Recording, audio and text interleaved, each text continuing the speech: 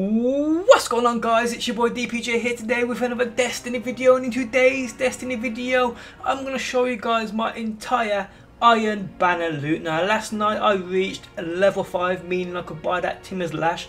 Already brought the helmet at level 4. Timur's Lash was the last thing I wanted this time around with the Iron Banner. So getting further into the video, let's just take a look at what I have entirely Iron Banner loot wise. Okay, starting with primary weapons, you can see I've got the Silima's Wrath, I have the Timur's Lash, and I have the Galleon's Demise.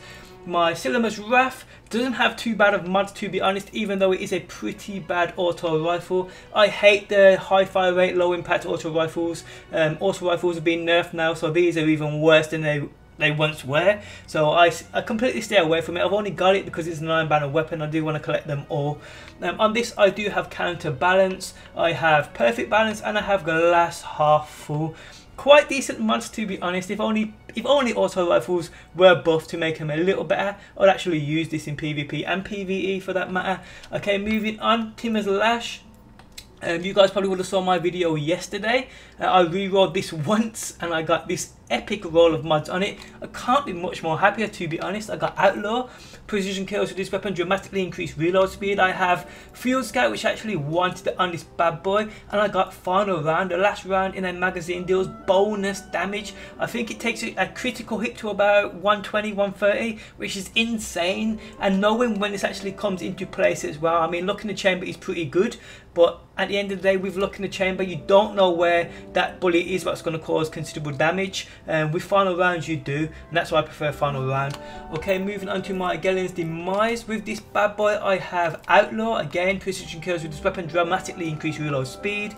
I have Hammer Forged, and I have Third Eye. Radar stays active while aiming down his weapon's sights.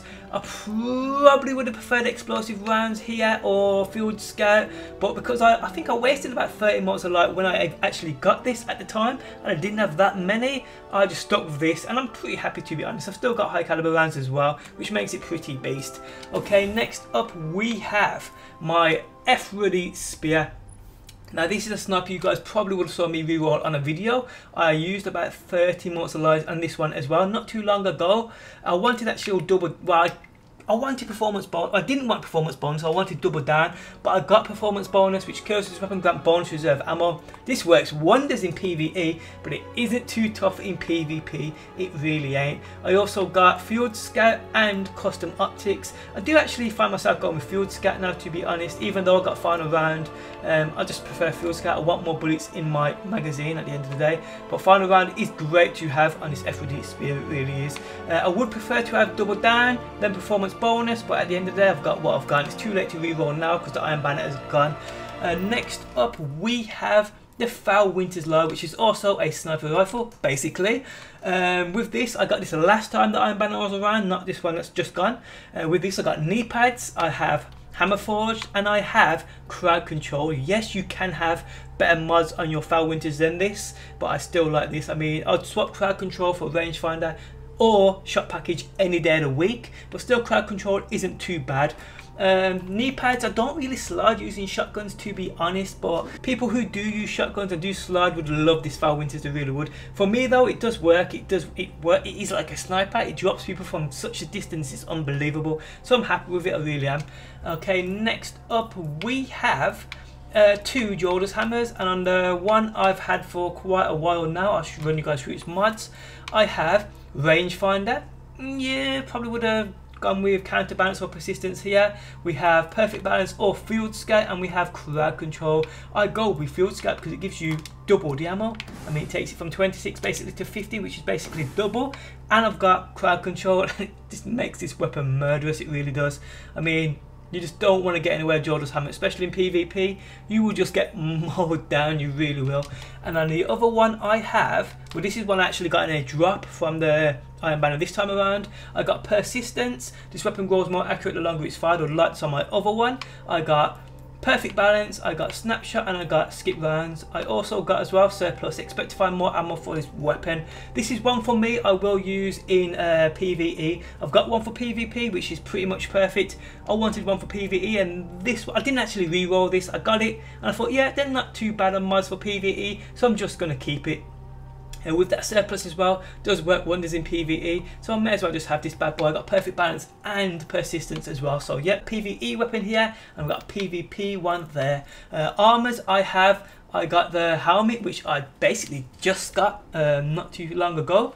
I want as well the gauntlets. The gauntlets are the only things I'm actually missing. The helmet was this time around. I thought the gauntlets were going to come with it, but it wasn't. It was the chest armors again, so I weren't really fussed about that. I've already got them from last time around. Hopefully next time though we get the gauntlets, I really do.